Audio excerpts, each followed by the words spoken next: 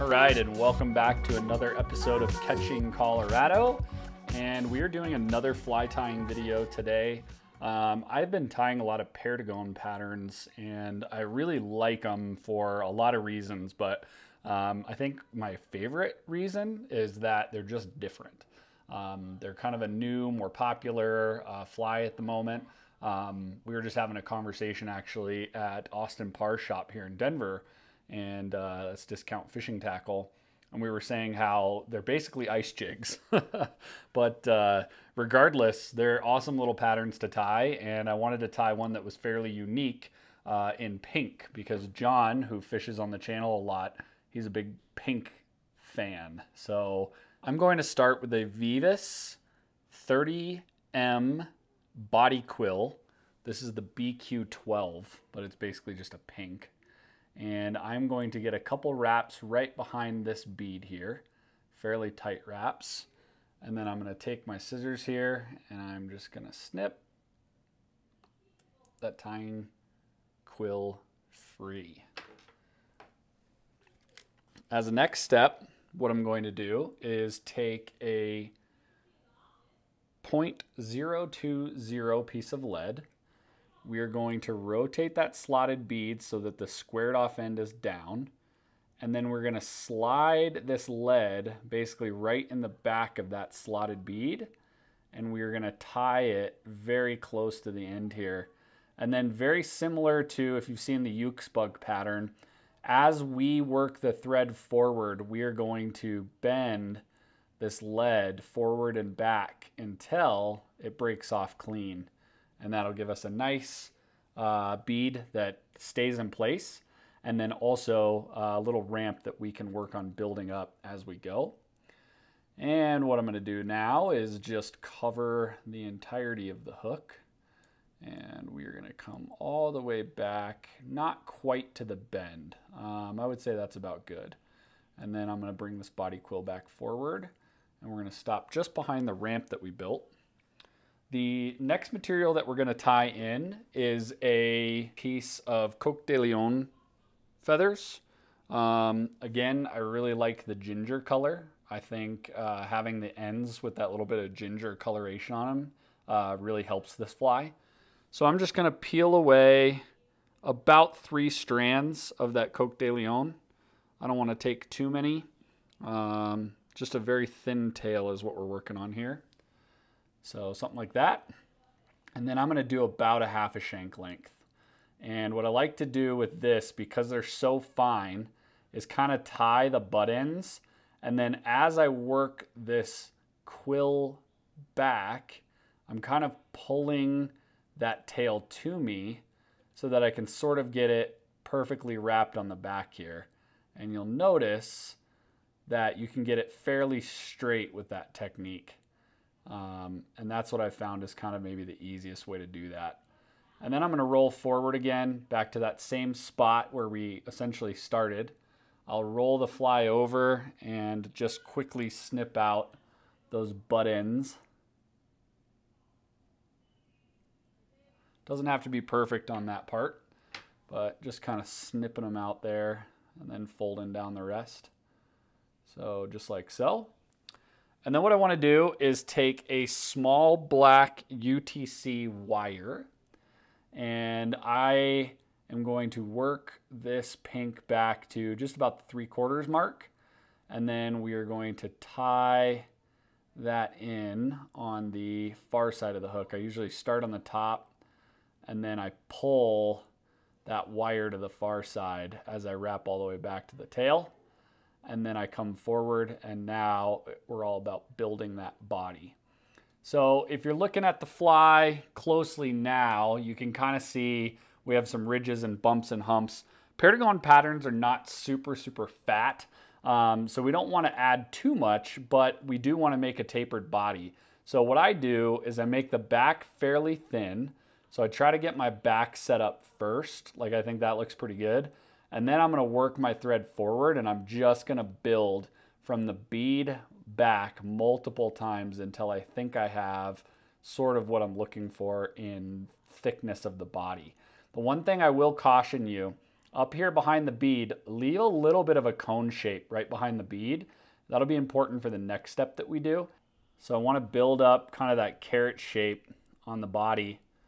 But again, leaving a little bit of a lip drop off on the front. All right. I really like that profile. I think that that's looking pretty good. So then I'm just going to build up a little bit on that cone side. Nothing crazy, just a little bit. And then I'm going to come back and I'm going to stop right about 1/4 of the way back. And then we're going to start to roll our black wire up the bug. And if you do have a rotary vise, it's a lot easier to get more even wraps with this, which in the end doesn't really matter to anybody but you. I don't think the fish really see how even your wire segments are, but there's no doubt that a nice clean wire segment is gonna sell a fly. So we try to do our best. All right. So once we get it up here to the top, I'm gonna do a couple capture wraps. My wire's a little bit long, so it's a little harder to capture than it would be if you had a shorter wire. And then pull down nice and tight, and then we're gonna helicopter that wire free. There we go. Then what I want to do is a couple more wraps just to really secure that wire in there. And then what we are going to do is tie in our last material. This last material is a Vivus as well. It is a hollow tinsel. This is their medium, and the label on this one is H08, but it's like a fuchsia color. So not quite pink, not quite purple, just sort of right there in between. And I love this color for this fly. I think it gives it just the right, like, kind of hot spot on the fly, but it doesn't damper the color of the pink. So I'm going to take that hollow tinsel. We're going to lay it right here on the near side of the hook. And I'm going to just do one capture wrap. As you can see, it's kind of brought it on top. So I'll bring that back a couple wraps. And then what we can do is kind of pull that tinsel so that everything is flush and within the head of the fly. And then I am going to leave my thread just sitting right there. You can do the same on this one. You can spin your rotary vise, which is what I like to do for the first few wraps on this. And what we're really just trying to do is get about a 1/4 shank band of this fuchsia tinsel going. And then once we get that, then we can do 1, 2 capture wraps. I wouldn't do any more than that because you don't want to kind of limit the hot spot of this fly. And then I'm just going to come in and I'm going to trim that out best I can. Now you'll notice, because I had to trim it out, we have a little bit of a tag here on the very end of that. So what I'm going to do is take one more wrap and try to get it right on the inside of that. And that'll kind of stand it up a bit. And then when I whip finish, I can sort of whip finish right on top of it. But I'll show you why it doesn't totally matter. I just try to get it off the bead. So here's my first whip finish right here. And there's my second whip finish. And you can see it just puts that piece of tinsel right back down into place. And it also gives you a little bit more of a secure lock on that tinsel. And then I'm going to come in and I'm just going to snip that tying thread free. And now we have this bug pretty much tied, but we need to finish it. And we are finishing it with a Solarez bone dry. And so I'm just going to get this Solarez up on top. We're going to get it on the bead. We're going to get it kind of down the sides, underneath. Just coating this fly with a nice clean coat of bone dry Solarez. Yeah, something like that is pretty good. You can do a little bit more, a little bit less, doesn't really matter. Then what we're going to do is we're going to hit this baby with UV light. Nice little glow there you can see.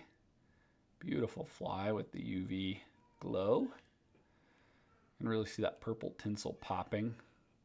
Looks really, really good. And that should be fully coated and dry. You can touch it just to make sure.